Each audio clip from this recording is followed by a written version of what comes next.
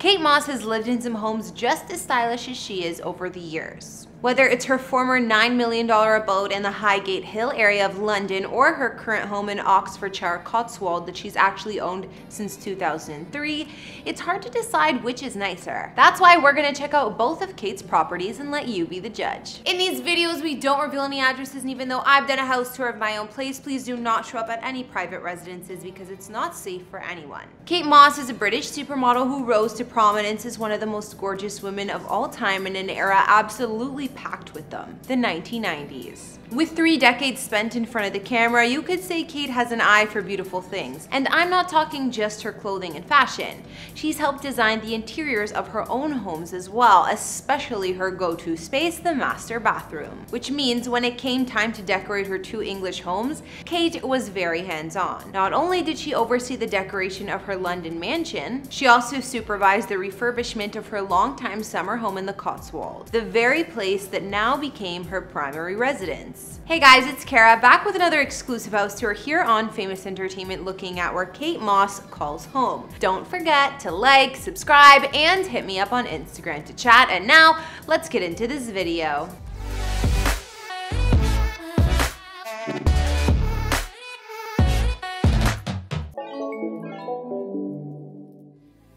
Before we jump into her London homes, let's take a step back in time. In the 90s, Johnny Depp and Kate Moss were Hollywood's it couple. When these two weren't traveling the world beside one another, they spent a whole lot of time in their stunning 1,800 square foot New York City townhouse. Located on Waverly Place in Manhattan's Greenwich Village and formerly available to rent for around $21,500 a month back in 2018, this home boasts 2 bedrooms and 2 full bathrooms, which include both a steam shower and a luxurious soaking tub set into an alcove. Johnny and Kate's former home was originally built in the 19th century and for a very long time acted as a local theater. Eventually it was converted into a 2.5-story home where you can find 17-foot beamed ceilings, a ton of exposed brick walls, a wood-burning fireplace, skylights, and a kitchen with a unique coffered copper ceiling. For the bedrooms, one of them is set right over top of the living room in a unique loft-style setting, while the other takes up the entirety of the first floor and provides direct access to a private outdoor space. Outside of the ground level, there's also a small garden that Kate used to share with her next door neighbor. After breaking up in 1997, Kate and Johnny would leave the home and one another. And while Johnny headed west to LA, Kate would embark across the ocean back to her home country of the UK. After departing the US, Kate would settle down in the London neighborhood of Highgate Hill, which comes by its name quite naturally, as it's literally one of the highest points in the entire city. Much like her former townhouse, this home was originally built in the 19th century and was at one time the home to Dr. James Gilman, a man who once took a troubled friend and patient by the name of Samuel Taylor Coleridge.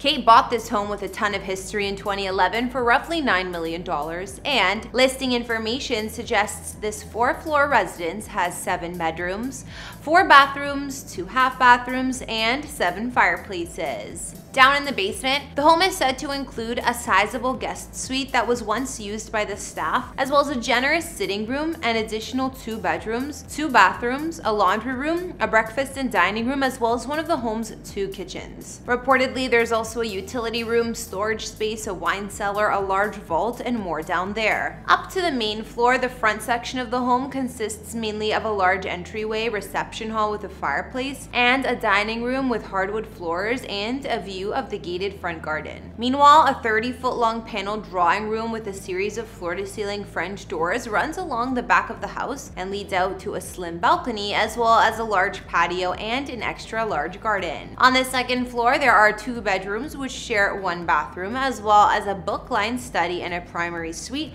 that consists of a dressing room with a fireplace, a full wall of closets, and an ensuite bathroom. Then the top floor boasts 4 more bedrooms and a good-sized kitchen. kitchen. Back to the master bath, Moss teamed up with a design firm to create a special silver-tinted flower-patterned wallpaper. The end result would be a master bath inspired by dusk, or as Kate once described it, picture a summer night when it goes silvery blue from the light of the moon. Centered in the middle of her intimate space is a clawfoot tub beneath a vintage crystal chandelier, and across, a carved stone hearth as well as a mirrored vanity. Kate would call this place home for over 10 years and raise her daughter Lila Grace inside its walls for the majority of her young life, which is probably why Lila is less than thrilled that late last year her mother decided to move on from here and move permanently into her longtime summer home. After placing this palatial estate on the market, Kate found a buyer in no time at all who offered her a whopping $14.4 million for it. A source added there may be other reasons why Kate moved, saying, Kate has spent the last month or so really doubling down on her sobriety and has spent time out of London as part of that process. Either way, Kate's one-time summer home is basically just as nice. Located in the village known as Oxfordshire Cotswold, this property is actually the home that Kate has owned the longest, having first bought it back in 2003 for around $2.5 million. This 10-bed property has largely been kept out of the spotlight, and Kate seems to like it that way. While we don't know a lot about the interiors, much like with her former London mansion, we do know a decent amount about her bathroom, which she remodeled with the help of the creative directors at the luxury company known as Drummond's. Out here, Kate's washroom boasts all the modern-day additions you'd expect, while also managing to pay respect to the history of the home as well. Many period homes can suffer from a lack of light and space, but the high ceilings in here and other original period features have not only been maintained, they've been heightened as well. There's a classic looking painted wardrobe that's been framed with some of Kate's favorite fashion pieces, a choice that helps soften the overall feeling of the room. Nearby, there are also double vanity sinks and plenty of upscale marble surfaces. Last but certainly not least is that antique Victorian single-ended cast iron bath that now boasts a coat of soft, dusky pink shading. I mean, if her bathroom looks like this, I can only imagine how nice the rest of the home is. No wonder Kate decided to retire here for the time being with her boyfriend. Alright everyone, that is gonna bring this Kate Moss house tour to a close. What did you think of her places? Be sure to let me know in the comments down below. Thanks for tuning in. Don't forget to hit that subscribe button if you haven't. Follow me on Instagram to chat, and I'll see you all next time. Bye!